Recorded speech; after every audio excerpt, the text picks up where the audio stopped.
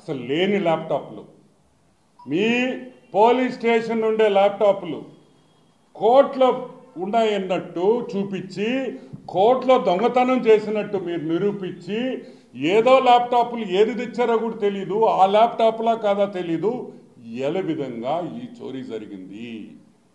ఎవరు చెప్పితే ఈరోజు ఎస్పీ గారు ఇటువంటి పనికి పాల్పడ్డాడు అని అడుగుతున్నాం. చంద్రబాబు నాయుడు పదే పదే చెప్తున్నాడా లేదా?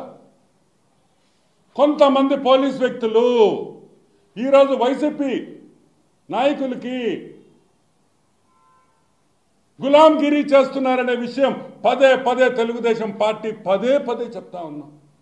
ఇదిగో రుజువు. ఈరోజు ఏం చెప్పింది పి రాజశేఖర్ గారు? P Rajasekhar, 4th judicial magistrate P Rajasekhar గారు, ఆయన రాసిన రిపోర్ట్ చదువుతున్నాను చూడు. This considering the above facts and circumstances, it is very specific, clear and consistent that the unknown accused collided with Mr. Nageshwar Rao, hacked a conspiracy. Conspiracy ante Telugulo కుట్ర. ఒక కుట్ర బాధంగా ఒక తప్పుడు పని చేసి ఈరోజు జ్యుడిషియల్ సిస్టమ్నే అబ్యూస్ చేశారు, తప్పుదావు పట్టించారు అని అన్నాను.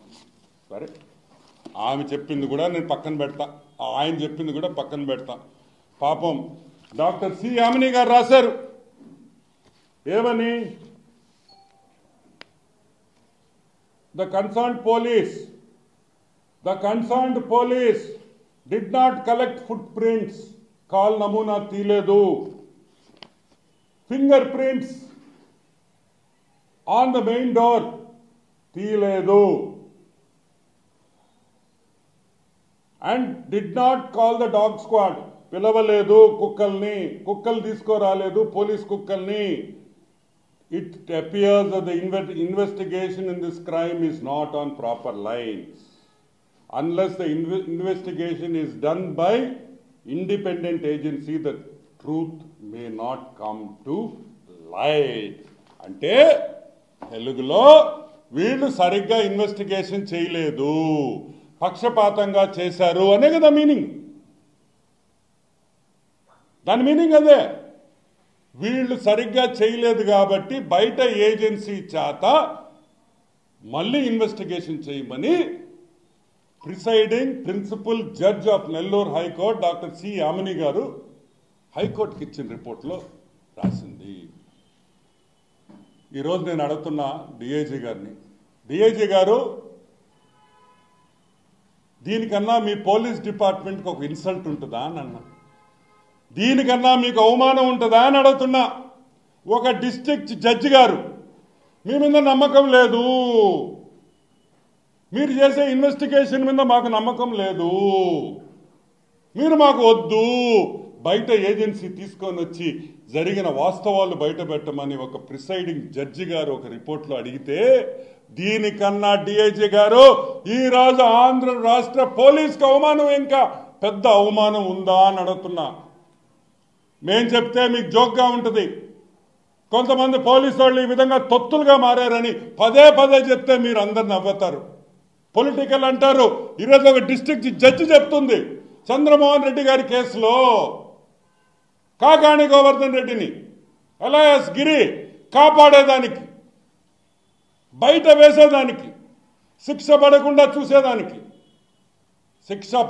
చూసేదానికి ఈరోజు నెల్లూరు పోలీస్ ఎస్పీ గారు ఆయన కిందున్న మనుషులు కాకాణి గోవర్ధన్ రెడ్డి కోసం మీరు ఈ ఇన్వెస్టిగేషన్ని, ఈ దొంగతనాన్ని తప్పుదావు పట్టించారా లేదా అని అడుగుతున్నా.